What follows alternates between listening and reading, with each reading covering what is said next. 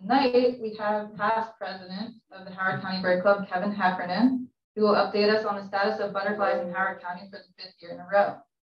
Kevin is the co-chair of the Howard County Butterfly Survey and is encouraging the planting of native pollinator gardens as part of the Howard Bee City Pollinator Committee and the Habitat Creation and Enhancement and Pesticide Reduction Subcommittees. He has certainly helped with my pollinator garden over the past couple of years. So thank you, Kevin, and we're looking forward to talk tonight. You can be there, you can be here. All right, I can do if you don't mind. I don't mind. Okay. All right, well, good to see everybody. I had to get directions on how to get here. It's been so long. So the talk tonight's about the 2022 Howard County Butterfly Survey and the results of that. To start, we have a couple of photos, and they're just awesome photos. The Harvester by Annette Moore is one of the best harvester photos I've ever seen. And the tawny emperor ovipositing, I mean, tawny emperor is a really tough butterfly to find anyway, but to find laying eggs. And look at the diamond pattern that it's laying the eggs in. And of course, that's Kathy Litzinger, whose name you're going to hear many times in the next hour or so. So let's get your feedback from that. So okay, so either face that way or move that way. Okay. Bit. All right, next slide. Okay, I'm going to start by dedicating this presentation to Linda Hunt, who up until last year was the co-chair of the survey. She worked with Dick from 2014, 2015 on doing the data. And after Dick passed away in 2016, just took it over and kept it going for several years. I didn't get involved in 2018. And with her combination of indomitable spirit, work ethic, and people skills that effortlessly draw people in, she stepped down this year from the detailed data. Let's see. Yeah. Go ahead. Okay. Go ahead. So can you? I'm sorry. Yes. Thank you. Detailed data gathering, but it's really active still leading walks and talks, and also she turned into most surveys this year of anybody, of course. So that's really part of her legacy. So, but you can't do something this big without a lot of people and a lot of help. And special thank you goes out to Kathy Litzinger, who took over Linda's roles in the organization and in the data collection side. And without her, this survey just wouldn't happen this year. Another huge thank you to Bob Solom, who provides the tools needed to get the data from the email to the spreadsheet where it can be analyzed. He also deals with walk announcements, photo gallery, trip reports, and a host of other things. And we hosted 7 butterfly walks this year, and the leaders that make the walks happen. So another big thank you to Woody Merkel and to Annette Orr, who led several of the walks and whose expertise made the walk special for participants. And Kathy and Linda co-led them as well. So next slide.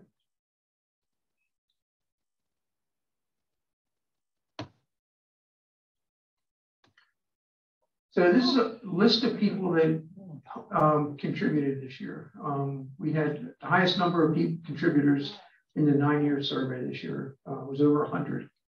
A lot of that was because of the 7 walks that made a difference. I'm not going to read their names, obviously. You can probably find your name on there. So next slide.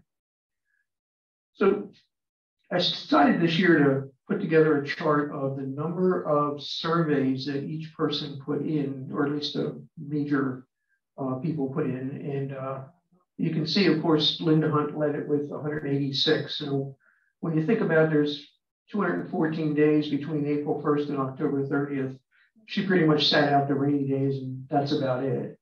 And Clayton had 173. So, and you can see the top 6 people had 50% of the survey, so you can just get a sense of that. And I cut it off at 75%. So basically, it was like the top 12 or 13, maybe 14 had 75% of them. So, so way overdue thank you to Clayton for the number of surveys and photos that he has put in every year. Raise your hand, Clayton. He's awesome. And another way overdue thank you to Jim Wilkinson for his multi-year contribution to this thing. We haven't mentioned him, and we should have, because you can see he's 4th again this year in terms of number of surveys he put in. So there were 1,044 surveys submitted by 104 people. And there are multiple names on some of the same surveys, so it raises it to 1146. And 6 people submitted half of those. So I went through that, so I don't need to do it again. But thank you to all 104 people who contributed to the survey this year. So next slide. I'm going to skip over this one. This is just an outline of the talk.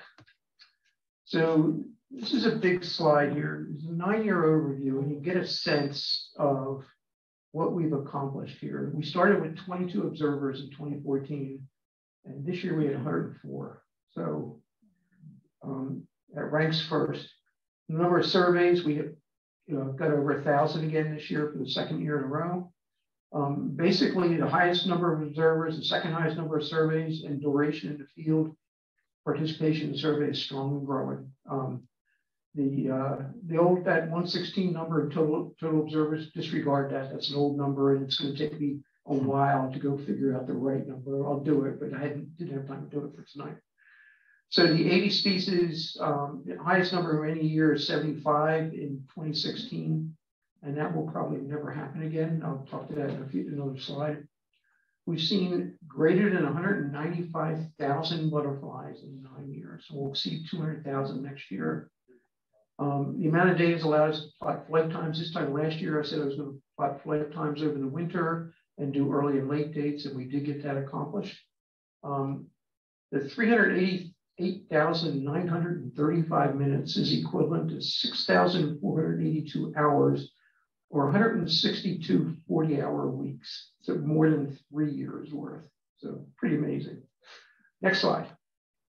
So some highlights. And I have way too many words on here. I talk fast, but if you fall asleep, I'll try to wake you up. So some highlights: 70 species seen, no new species. High counts for 12 species, and 2nd high counts for another 12. So 1/3 of the species seen had higher 2nd high counts in the 9-year survey. And low counts for 4 and 2nd low for 5 more, so 13% on the low end. Did not find dusted skipper for the 4th year in a row. We're concerned that one's extirpated from the county at this point. Mount Pleasant, yet again, got a new species, zebra swallowtail, again, found by Annette Allure. Who else? We only found 1 long-tailed skipper, mulberry wing, and hackberry emperor this year. So with 3 species, we only had a single individual. Between 2015 and 2021, we had 11 harvesters in the county total in those 7 years. This year we had 14. Great Spangled Frit numbers have continued to drop. American copper, common checker skipper, tawny edge are species to be watched. Silvery checker spots and white ebon hair streaks continued their strong showing from last year. Last year was a big year for them, and they did it again. After 2 down years, broadwing skipper more than doubled his previous peak. If you remember last year, I was concerned that we wouldn't see any this year, and they turned it around. We've had more pipeline swallowtails than zebras for the first time in the survey. First time northern cloudy wing numbers exceeded southern. Brown numbers in 2022 exceeded the total of the previous 5 years. 7 butterfly walks, published all those things. We'll try to publish host plans and possibly update the butterflies at Howard County this winter. No guarantees on that, but we'll try. And then continue to work with Bee City. So next slide. So this is number of butterflies seen by species. And you can see that 6 of them were over 1,000 individuals. Top by Sachem at 4,894. It's going to be either Sachem or Cabbage is going to be the top one every year. Last year it was Cabbage by a bunch, and Sachem took over this year. So we have another 22 species between 100 and 1,000 individuals reported. So next slide. And then we have 30 species between 10 and 100, and 12 species had less than 10. So you can get a sense of the distribution. And 3 species, of course, only had 1. So next slide. So here's a percentage that each one had. I took it out to anything that was above 1%. So basically, the top 4 got 50% of the individual butterflies, and you got to 20 and you got 90%. And the other 50 were 10%. So you can see the kind of skew in the number of individuals per species here. Okay, next slide. So I presented this last year, but I think I updated it so it's a little more clear this year. So in terms of the number of species you might get in a given year, we have 61 species that we've seen in all 9 years. So that they're pretty much, not necessarily a lot, but pretty likely to see them every year. And there's 7 species that we've seen either 7 years or 8 years. And the 2 we've seen 7 years, we've seen them in the last 7 in a row. So pretty likely we're going to see those as well. So that brings your total of 68. And if you look at the ones in purple, there's 6 of those that we've only seen in 1 year.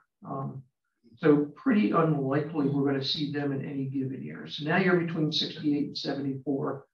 And those orange species are the ones that are going to tell you what you're going to pretty much determine how many you're going to get in a given year. And this year, if you look at the 2022 column, of course, we got all the green ones like you'd expect, and we got 2 of the orange ones, so 68 and 2, so you end up with 70. That's pretty much the way it lays out here. Okay, next slide. So we had a dozen species with high counts. Northern cloudy wing cracked 20 this year with 22. Ours dusky wing, which surprised me. I didn't see that one coming, but pretty significantly higher than its second highest one in 2019. Southern broken dash had a ridiculous year this year. And little blasted wing, again, another one I didn't see coming, but significantly higher than second place. So next slide. Hoboken skipper for the second year in a row had a good showing, 35 this year. Broadwing skipper I'll talk to in another slide by itself. Spicebush swallowtail hit 500 for the first time. And I'll talk about harvester again in a different slide as well. So next. Banded hair streak, we had 51 or 2 this year. We knew this was going to be a good year when in one of the butterfly walks we had at Mount Pleasant, we had more on that walk than we had the entire year last year. And that happened in both of those walks at Mount Pleasant. So more than 50 of those, so that's a big deal.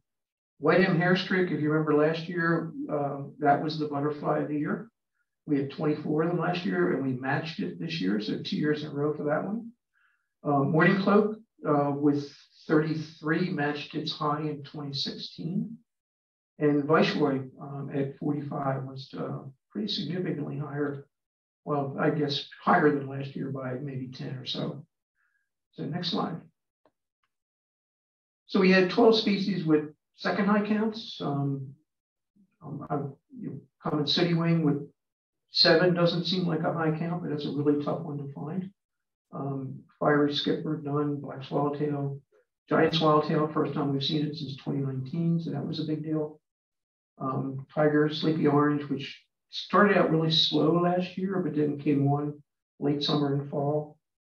I won't read the rest, but you can get a sense. I'll have a slide on monarchs later on as well. Next slide, please. All right, so the low count. Common checkered skipper, I think we had like 14 of them or something like that. It was real, you can see now it's dropped 5 years in a row. In 20-edged is, basically gotten a lot lower, and this was the lowest we've had it. So it was running like 27 or 28, something like that. Gray spangled frit, again, 4 years in a row of low numbers. That's a real concern at this point, not just in Howard County. And hackberry emperor, we only had the 1. I think that's just people not getting out to the hackberry trees, mostly at Mount Pleasant. So next slide. Then we had 5 with the second lowest, long-tailed skipper, southern cloudy wing, falcate orange tip, American copper, which stopped its 5 years in a row of dropping, but only barely. I think it had 16 this year as opposed to like 12 last year.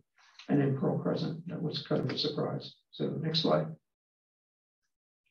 So common checker skipper, basically, again, you see that in the western part of the county most of the time, and not a lot of people are out there surveying.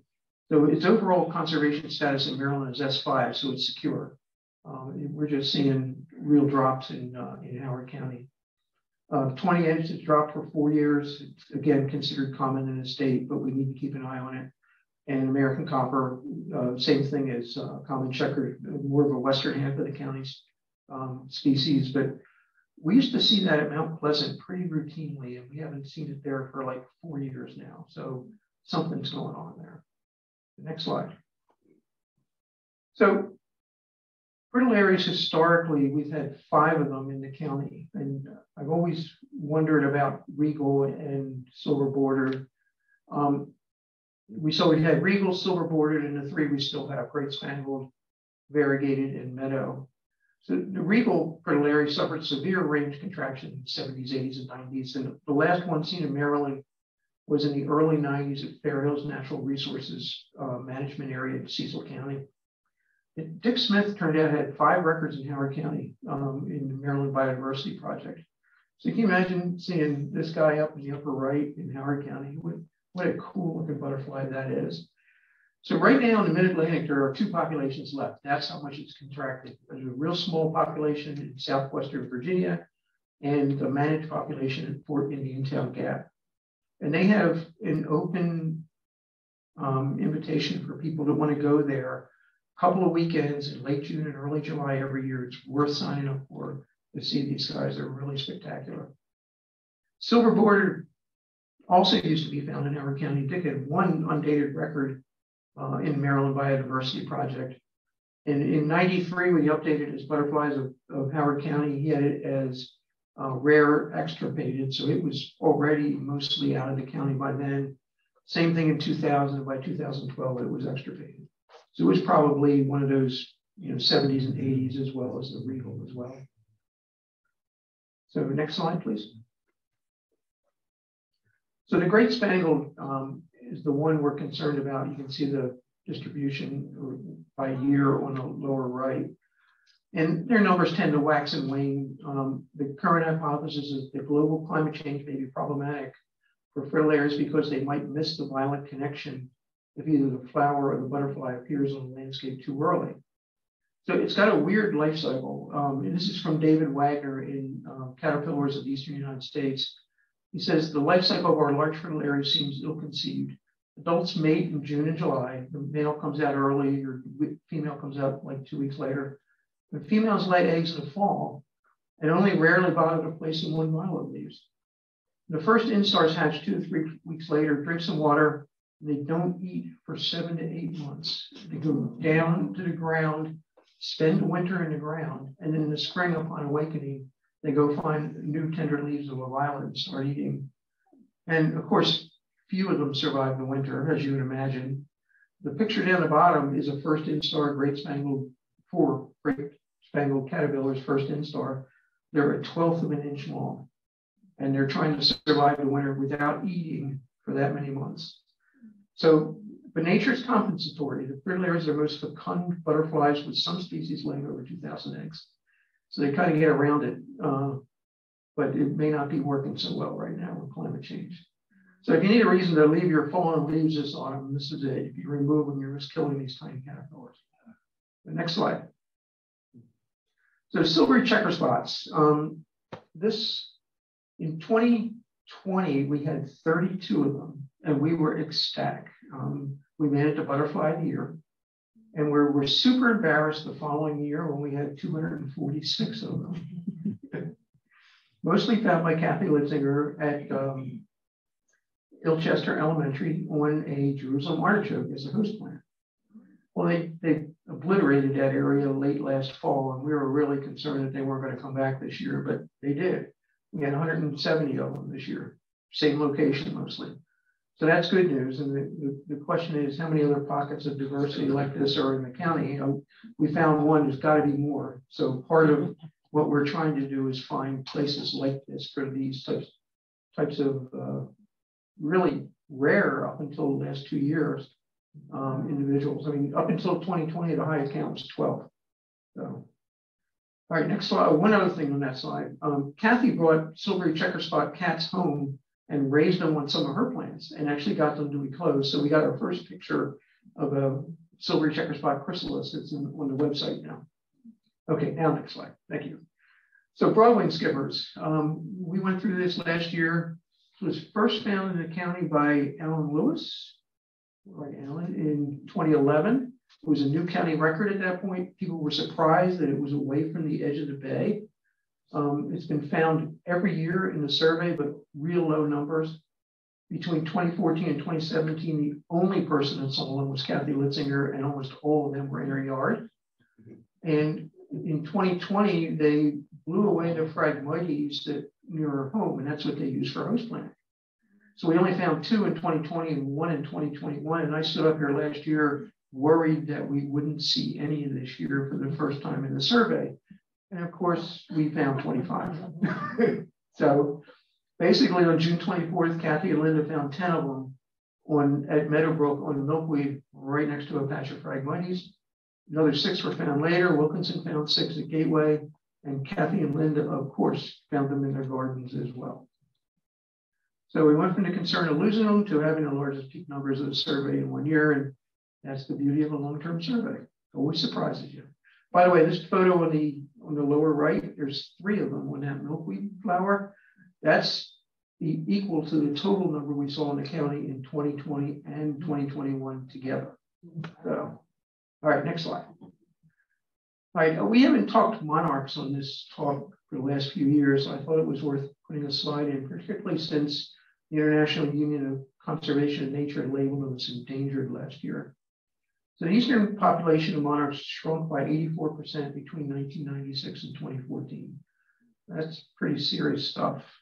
But the number of monarchs in our survey, as you can see, from about 2017 on, have remained pretty stable. 2018 was a huge peak year, but the rest of the years from 2017 to 2022 have been pretty stable. So that's good news. We had 1,937 in 2018 and 934 this year was second most. But one thing I wanted to point out is we actually have 8 pollinator meadows planted and maintained by Howard County Department of Recs and Parks. They're all registered as official monarch butterfly way stations through monarchwatch.org. And they participate since 2010 in the effort to provide monarch habitat, tag and recover tags, and along these monarch migration routes. So next slide. And here's a list of where these meadow sites are. I'm not going to read it. I'll be putting people to sleep if I do that. But there's like 64 acres of meadows out there that Recs and Parks have put together. So pretty impressive. We're going to ask Brenda if she can mow paths through some of them so we can actually get into the middle of them and try to find butterflies in there as we go. So we'll see how that works out. But kudos to Brenda for putting this together. This was mostly her doing this. So really impressed. So next slide. So we've had 7 butterfly walks between June 22nd and September 4th. The first 6 were at Mount Pleasant. The last was the Dick Smith Memorial Walk at Elkhorn Garden Plots. We averaged 20 people per walk and 23 species per walk. The 2 walks in June, we're doing Pollinator Week, where we found the coral and banded hair streaks. They were the 2 species that we were really shooting for. August 20th, we had the most people, 26, the most species, 33, and the most leaders, 5. So not too many times you get 5 leaders leading a walk. And by the way, the most number of species that Karen and I have ever had at Mount Pleasant is 28. So that got beaten pretty handily on that walk. And we plan to have a similar number of walks this year as well. So next slide. So I presented this last year, but I want to get a little more specific this year. So, azures in spring are always problematic. Years ago, if you saw an azure in spring, it was a spring azure. And if you saw an azure in summer, it was a summer azure. And when one switched to the other was always a question. And then the lepidopterists got a little more serious about it, realized there were multiple broods of summer azure, only a single brood of spring. But the first brood of summer azure came out earlier than the spring azure did. So now you got spring azure and summer azure out at the same time, and they're damn near impossible to tell apart. So a sighting is only considered a spring azure if it's verified by an expert, which is pretty much Harry Pavlov, because I can't tell them apart. Most azure sightings early in the year then are recorded as azure species, as you can't really tell, and probably 99% of them are that summer azure brood. But if you can't tell, we're going to be conservative and call it azure species. So the question is, what date do you switch over to all summer? And basically, if you look at the flight times plot here, right in mid-May is when that thing drops. So you know that the spring azure flight and the first brood of summer azure is done by then. So we're saying all azure sightings up until and including May 14th should be entered as azure species, unless you can definitely ID it. And after May 15th on, they should be entered as summer azures. So try to be a little more specific with that one. So next slide. So one of the things we put together last year was the overwintering strategies of the butterflies in the survey. So I used field guides, online data, survey data to research the strategies. And the best field guide for this turns out to be the butterflies of the Mid-Atlantic. So the categories include egg, caterpillar, chrysalis, adult, may overwinter as adult, unknown, migrant, or introduced on vegetation. So both caterpillar and chrysalis phases were given in different references for 5 species: peck skipper, clouded orange sulfur, American copper, and red-banded hairstreak. And we put both of them on the list in that case. So 55 of the 80 species overwinter in the egg, caterpillar, or chrysalis stages. And many of those overwinter in the leaves. So once again, leave the leaves. Only 3 overwinter as egg in the egg stage: bronze copper and coral banded hairstreaks. And 3 overwinter as adults: morning cloak, comma, and question mark. And they can be seen flying on winter days, warm winter days. So an additional 5 species may overwinter as adults: orange sulfur, sleepy orange, American snout, variegated frit, and American lady. And the majority of these individuals, of these 5 species, migrate south, but some of them are sticking.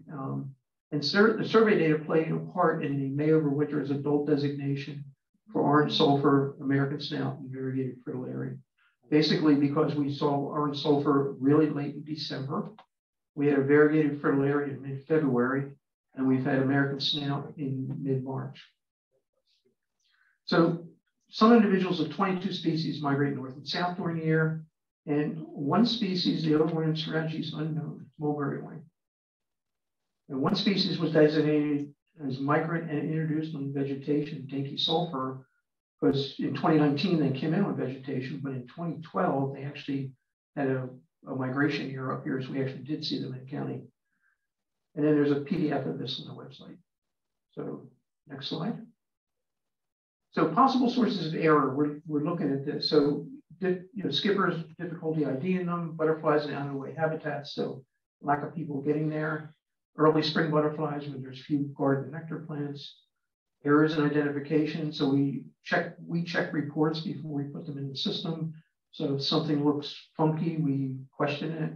We encourage people to send photos if they're not sure of the ID, and we check versus early and late date. So one of the interesting early late date things when I would put that together last winter is somebody put in a hobo skipper in mid-August, and they're done in June basically. And I thought, who the heck did that? And of course it was me. Early on when I didn't know better. So we usually, for rare butterflies or ones that are outside the early and late dates, we require a photo to count it. Double counting of rare species. Coral hairstreaks a couple years ago at Mount Pleasant. Annette found 10 of them there at one spot. And Karen and I went the next day and found 9. And Kathy Litzinger went the following day and had 8. And lots of those were probably double counted, and we're going to try to eliminate that in the future. And we've done some of that this year. And daily garden counts can result in double counting. So we're requesting that garden counts be put in every week, but give the peak in any one day of each species instead of the total. Okay, next slide. So the one location can make a difference. We've had this slide up here 3 or 4 years in a row because Mount Pleasant seems to add 1 species to its list every year. And this year was zebra swallowtail, found by an Edelor, of course. And so we're up to 68 at this point. And we pretty much guessed last year that the next one that would be at Mount Pleasant would be zebra swallowtail. And we were right. We have no clue going forward at this point because what's left, there's 12 species that are left. 4 are very rare, 7 are rare, and 1 is uncommon. And several of them require habitats that aren't present at Mount Pleasant. So it'll be a real interesting find to find the next new species at Mount Pleasant, maybe several years from now. Next slide. Kevin, can I interrupt for a moment, please? Sure. It's Kurt. What is the host plant for zebra swallowtails? Is pawpaw, isn't it? Uh-huh. And there are several of them on the on the conservancy property, and we got photos of a pawpaw sphinx larva there, so that would explain perhaps the zebra swallowtail there. Right. Yeah, and we knew that, Kurt. That's why we thought zebra would be next there. Also, I had a zebra at my house for the first time this year as well, and I'm not that far from Mount Pleasant, so I thought it was just bound to happen. So thank you for that. They actually found a zebra caterpillar there. We're set on a zebra caterpillar there this year as well. Mm-hmm. So first butterfly of the year. What I've got here is for each year I have the date. So the ones in blue are morning cloaks. The ones in green are commas. John's variegated frit in 2020 is red. And the yellow one, we had both a question mark and a comma on the same day last year in 2021. So the first butterfly for 2022 was a comma found by Annette Allure at Western Regional Park on February 21st. On February 23rd, the second butterfly was found, also a comma, at Henryton by Annette Allure. On February 27th, the third butterfly was found, which was a morning cloak at Rockburn, found by Annette Allure. So Annette owned February this year. She got all three of the butterflies in February. Okay, next slide. So the last butterfly of the year. So we've done this the last 2 years, I guess. It can't be a cabbage. The rules are it can't be a cabbage. You must submit a photo and an incidental butterfly report. And it can't be one of us involved in actually operating the survey. So I can't win it, Linda can't win it, Kathy can't win it, that kind of thing. So the winner this year is Bill Hill, who found a common checkered skipper on the yellow coneflower at Sun Nursery on November 12th. Now remember, we had very few common checkered skippers this year. So it's pretty awesome that that was the last butterfly of the year. And Bill's going to get a copy of Butterflies of the Mid-Atlantic by Robert Blakely and Judy Gallagher. So the last incidental butterfly report that was put in was by Linda, of course. We had one sleepy orange, two eastern tail blues, and a pair of pearl crescents in a PEA on November 29th. I have a question. What Sun Nursery? Which one? Well, it has to be, there's only one in Howard County. Howard County? Yeah, so it had to be in Howard County. Yeah. I'm not sure. Kevin, yeah. Repeat the question, please, for the people. Oh, okay. So I wanted to know which Sun Nursery it was found in, and I believe there's only one Sun Nursery in Howard County. Yeah. So it had to be that one. Where? I don't know where it's down 144 and then Bushy Park Road to the west. Oh, okay. You know where the Heinz is? No, I don't go that way. Okay, next slide. All right, I'm going to go through a bunch of photos here. One of the things we do is we show photos from all the people that contributed. Not all the people, but many of them. So first one's entitled, "It Must Be Tough to Be a Butterfly." And the one on the left is a monarch that got caught by a dragon hunter dragonfly, which is an awesome dragonfly. Not so awesome for the monarch, but a really neat picture. I've never seen a dragon hunter in person, so it's really cool for me. And the one on the right was a pair of sleepy oranges mating, which I took at the Pollinator garden, at the community garden in Mount Pleasant. And I was a little bit irritated because of the shadows on the butterflies. It's not a great shot and all that. I took it home, I put it in Lightroom, and I looked at it a little closer, and I saw that one of them was hanging from its chrysalis. So what probably happened here is the female came out of the chrysalis, and before she was able to fly, was found by a male and mated. So yeah, I mean, it's gotta be tough to be a butterfly. Yeah. So next slide, please.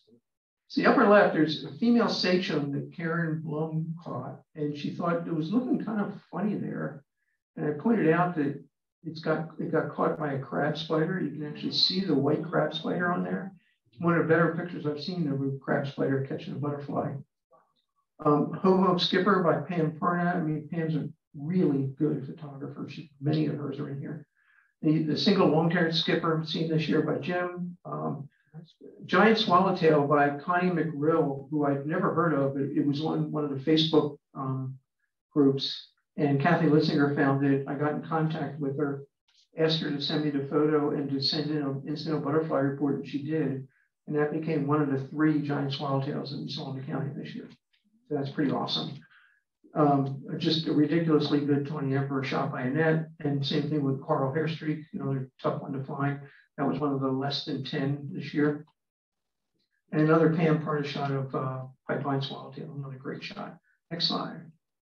So Meadow Frit by Bonnie Basilia. You don't see them in gardens very often, so this is an unusual photo. So a pair of Cloudless Sulfurs by Kelsey. Thank you, Kelsey. On Cardinal Flower, great shot. Gray Hairstreak. Linda's giant swallowtail in her garden, and that same giant swallowtail ended up in John's garden a few days later. So yeah, we live on opposite sides of 29, but we could tell by looking side by side at the pictures that the notches on the wings, if it was the same butterfly. Yeah. So we had 4 people see giant swallowtail butterflies, but we only counted 3 for the survey for that reason. So we're trying to do a little better in terms of double counting. An awesome red spotted purple shot by Clayton, and then a juniper hairstreak by Annette next. Kathy's silvery checker spot, Pam Parna with an American copper, not Cooper, on blue mistflower, which again is in a garden. You don't see that butterfly in gardens very often. Spice bush by Annette, as well as a female Zab skipper, northern pearly eye by Bill, and interesting, this lower right, Barbara White sent us in and apologized because she didn't get the ventral view of this guy, and she got a dorsal view. And until we told her that's near impossible to get, they never opened their wings, and she caught it flying. So what an awesome shot that is. Next. So one of the broad wings by Linda, another Pam Parna shot of a little wood satyr. I had a pipeline in my garden. Eastern Comma by Clayton, a red banded hairstreak by Annette, and a crossline skipper by Pam. Next. Fiery skipper on one of the walks. One of the few great spangled frits we had this year by Annette. Swarthy skipper by Annette. Southern broken dash by Linda. Question mark by Clayton. Clayton seems to get the commas and question marks every year, and they're always good shots. And then Ocala skipper by Annette. Next. And finally, we try to get caterpillars and chrysalises and ovipositing shots. So we had a variegated frit cat by Kathy Caverly, a question mark, and that was on a hackberry tree by Annette. Again, the silvery checker spot shot by Kathy, and the 20 emperor ovipositing. And then Clayton got a pair of Eastern Tail Blues mating. But the one I want to point out is the upper right. In common sooty wing, we had the largest number we had all year, in the whole survey this year, 7, a whopping 7. And she caught one ovipositing. Right? How awesome is that? Next. So I'm going to switch gears here a little bit and get into gardens and different things you can do to help butterflies. I did a lot of this last year, so some of it is redundant, but I think it's worth repeating, and I've added some stuff to it as well. So here's the problem, or at least one of the problems. So 96% of our birds raise their young on insects, mostly caterpillars. And our insects are not able to eat non-native plants because they don't have the adaptations to eat them. Caterpillars in particular need native host plants. And a 2018 Smithsonian study concluded that in areas made up of less than 70% native plant biomass, Carolina chickadees will not produce enough young to sustain their populations. So think about that. There's your line in the sand. You need 70% native plant biomass. At 70% or higher, they can thrive. So Mount Cuba did a study of 14 local nurseries between New Jersey, Pennsylvania, Maryland, and Virginia in the Mid-Atlantic, and try to figure out what percentage of natives, non-natives, and everything that they sold. And the answer was 75% of the species that they sell in these are non-native, which don't help caterpillars and pollinators. 19.3% are native cultivars and hybrids. And many of those are basically morphed so that they're more compact, they have bigger flowers, they have double flowers, they bloom longer, etc. But a lot of them lose their pollen and nectar capability. An example of that is over here on the right. There's a New England aster purple dune, which I had 3 of them in my garden 2 years ago. They were stunning. They're 2 feet high and circular and just these big purple flowers. I didn't see a single pollinator on them. Nothing went to them. So I dug them up and gave them away. So be really careful picking out native cultivars and hybrids because many of them don't work. Also, 2% are invasives and another 2% are on the invasive watch list. So Bee City and the Bird Club put together some tools to help. We have the Power Pollinator plant list here. We have a native plant pollinator garden templates, which we'll show you in the next page for different sun and soil conditions. And then a garden design spreadsheet, which is 2 pages from now. So next slide. So there's a bunch of these on the Howard County Bird Club website for sunny, part sun, shade, and then wet, moist, or dry conditions. Next. And I put together this spreadsheet that has way too many plants, trees, shrubs, vines, and grasses, and I'm still adding to it. The beauty of this is you figure out what you need, and you can sort on it to get all the plants that fit your needs, basically, really quickly, instead of doing a lot of research. So Mount Cuba actually just released a similar spreadsheet. So at least somebody else thought it was a good idea. So that's good. And these are available on the website? Yes. Yep. Okay, next. So landscape for caterpillars. So a single pair of breeding chickadees that we talked about requires 6,000 to 9,000 caterpillars to raise a single clutch of young. So you think about that. Those are busy birds for those few weeks.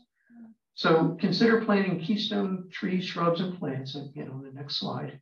And then here's a list of some of the host plants for some of the butterflies that we've seen in the survey that you could consider planting in order to get caterpillars in your yard. The more caterpillars you get, the more butterflies you get, and the more birds you get. Okay, next slide. So these are the keystone trees, shrubs, and herbaceous plants that Doug Talamy put together. And you can see on the upper left, oaks have 534 species of caterpillar use that as a host plant. Think about that. And so you can see most of the host plants for caterpillars are trees and shrubs. The perennials are much lower in terms of number, although goldenrod is 115, so it's nothing to sneeze at. But seriously consider when you're putting in trees and shrubs, looking at this list and consider putting in those as if you can. And Howard County has a Trees for Bees giveaway that's coming up at Greenfest in April.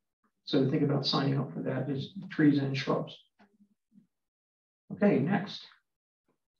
So leave the leaves. I've mentioned it a couple of times, so I'm going to mention a little more detail here. So at least 57 species of butterflies overwinter in the egg, caterpillar, and chrysalis stages, and most overwinter in the leaves. So leaving the leaves and stalks is just as important as planting and nurturing natives. They're not litter, they're food and shelter. The red-banded hairstreak goes on oak leaves, and when the oak leaves fall, mostly in the spring, they eat that oak leaf as their first meal. So we already talked about great spangled for Larry caterpillars.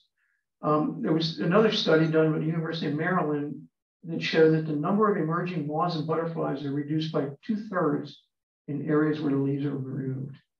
So just give you a sense of what you're doing there. I still need to find out whether you can blow them into your garden or mulch them or rake them. My gut is if you're doing that, you're probably destroying chrysalises as a minimum. So I'm going to do more research on that. And you'll probably see a version of the slide next year as well. So you tend to your garden, you avoid pesticides, you give them flowers and place the nest, and then you throw out the butterflies and you work so hard to attract it. That's the bottom line. And their leaves are also effective mulch, additional insulation against bitter cold weather that can protect newly planted perennials. The butterflies and bees have to bridge the fall and the spring to successfully thrive. So I talked about the Luna moth in the upper right that hides in a chrysalis in amongst the leaves. So it's really hard to find. We talked about the red banded and the great spangle. I want to point out this bottom middle photo. Bonnie Ott found a harvester chrysalis a couple weeks ago, right around where the caterpillars were in Rockburn Park. It took her many, many days and many hours of each day in order to find this one chrysalis. First one ever found in the county. It's freaking amazing. Only Bonnie. Yeah, the chrysalis is this piece right here. I'll show a better photo of it in a couple slides here. So next slide. So lawns.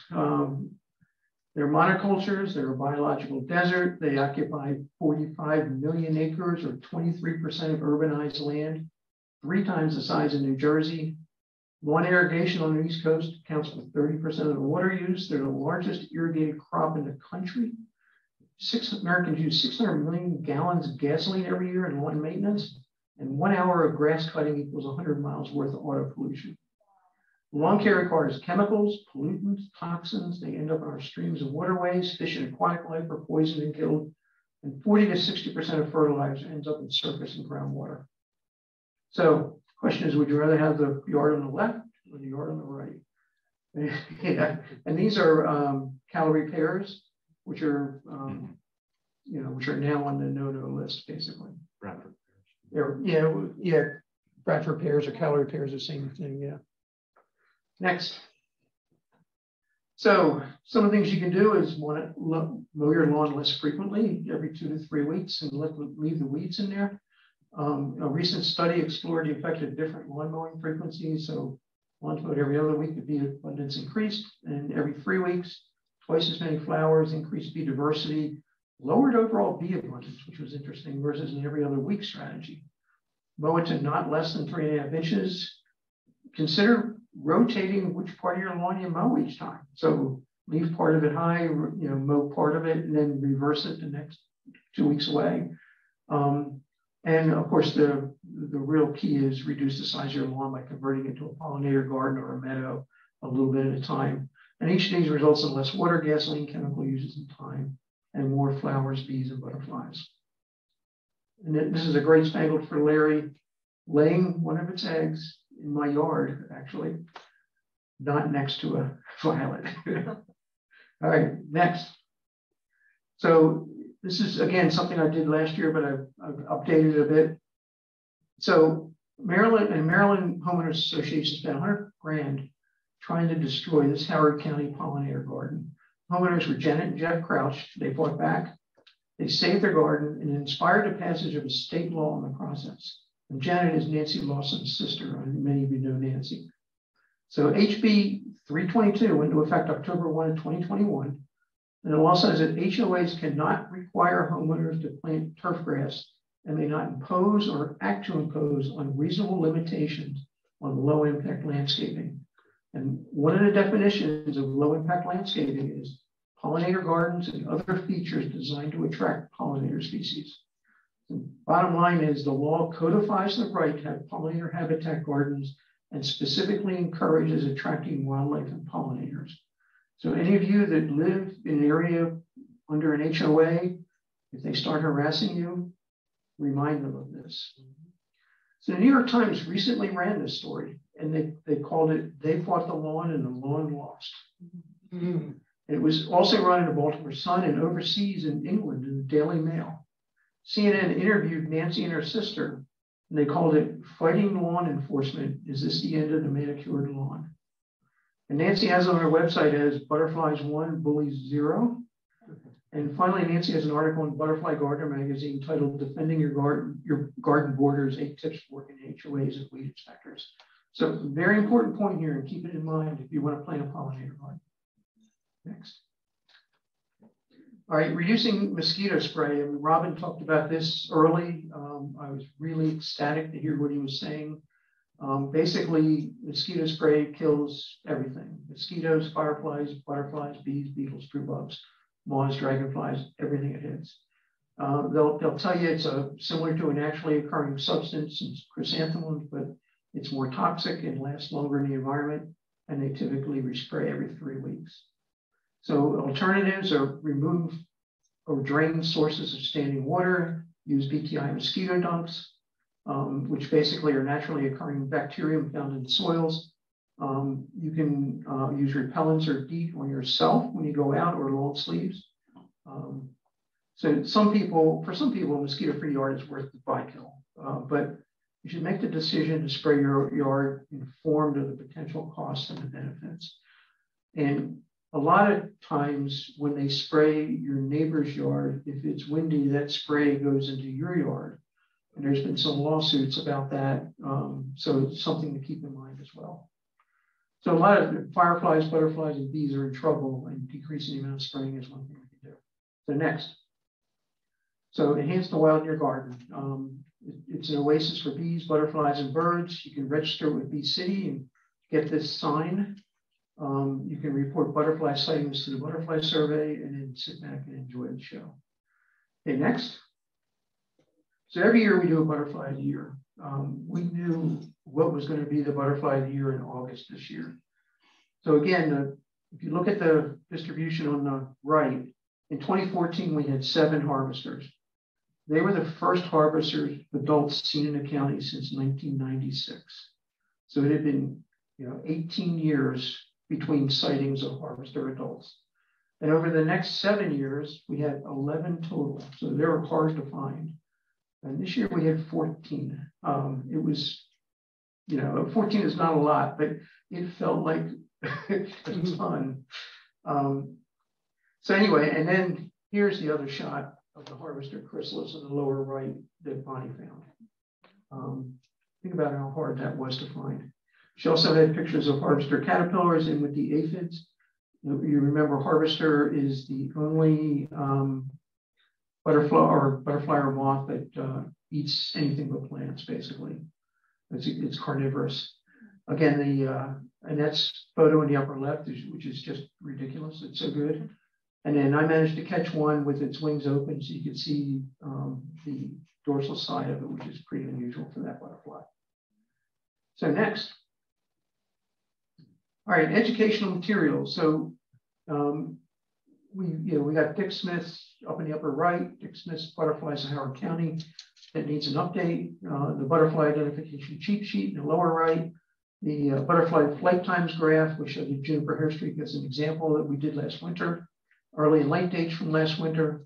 Overwintering strategies that we talked about. The annual butterfly year presentation, which is what this is.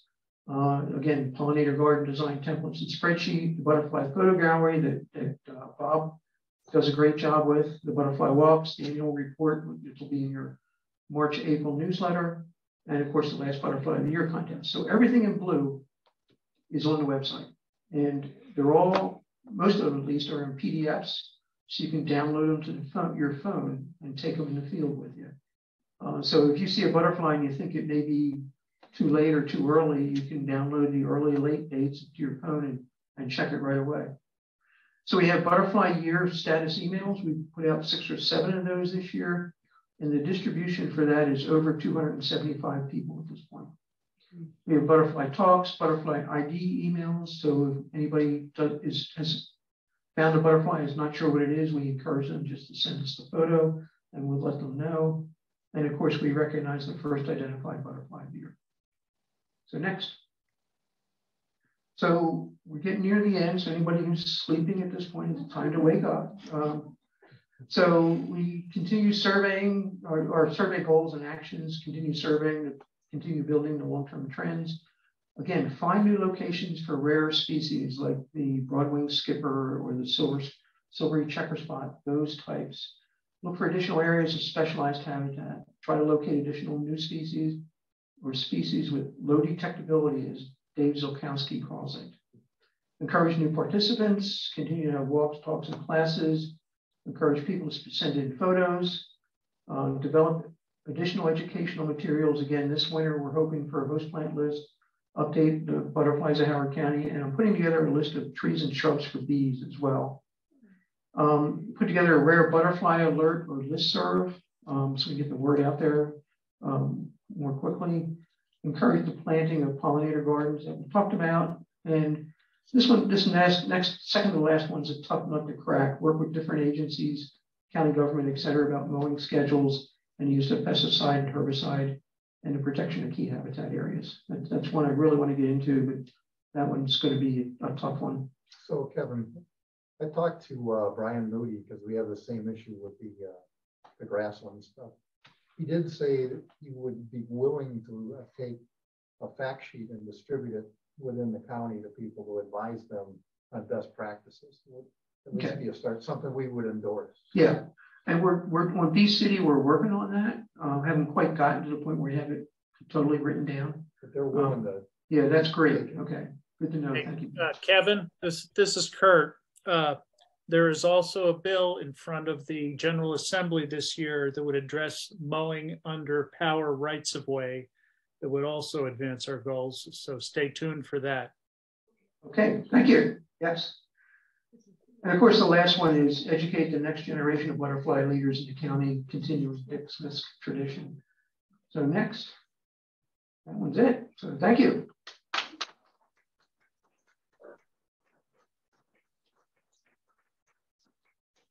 So any questions? Can I make a few observations, please, Kurt? Sure. In terms of spraying for mosquitoes, the concern has been, well, let's put it this way. Broadcast spraying of communities done by the state is not going away anytime soon because of overinflated fears of West Nile, et cetera, et cetera, et cetera. Right now, the push is to get any per and polyfluorinated so-called forever chemicals that seem to be contaminating these mosquito sprays removed therefrom. But we're not having mosquito spraying going away anytime real soon.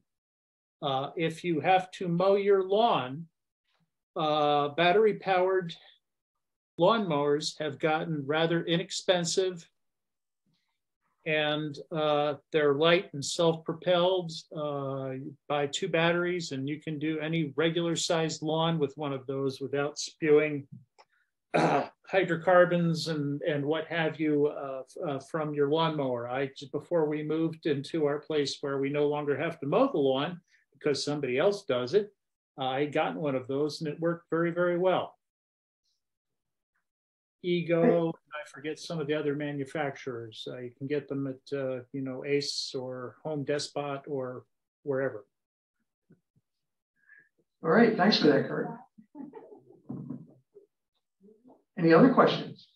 Well, I might add that some of the sprays they use for mosquitoes, community sprays, are extremely toxic to very small blue crabs. So they're actually damaging the blue crab fishery on the eastern shore quite seriously by spraying the marshes, but they don't listen to that. And yet they worry about the fact the blue crab population is crashing. So 2 and 2 equals 4. Yeah, anything like that helps. So appreciate that, Gail. Anybody Hi, else? Kevin. This is Kelsey. If you can hear me, I was wondering with the warm days that we had in January so far, do we have a first butterfly of the year yet? We looked, didn't find any though. It turns out those warm days were somewhat cloudy, so it's better if it's mid-60s, sunny and no wind. We didn't quite get all 3 of those, but there were several of us out looking anyway. One of these years, I really want to have the first butterfly of the year before this talk. Hi. It's so nice to be back after 3 years. It's a wonderful, wonderful feeling. Yeah. How many people were in person? How many here tonight? Yeah, at Robinson. 26, somebody said? Yeah, in person and 28 at home. Oh, very good, very good. How many? 26 here and 28 on Zoom. Okay, great. Yeah. Very good. I couldn't walk there. If I may, I have a little monarch story to relate.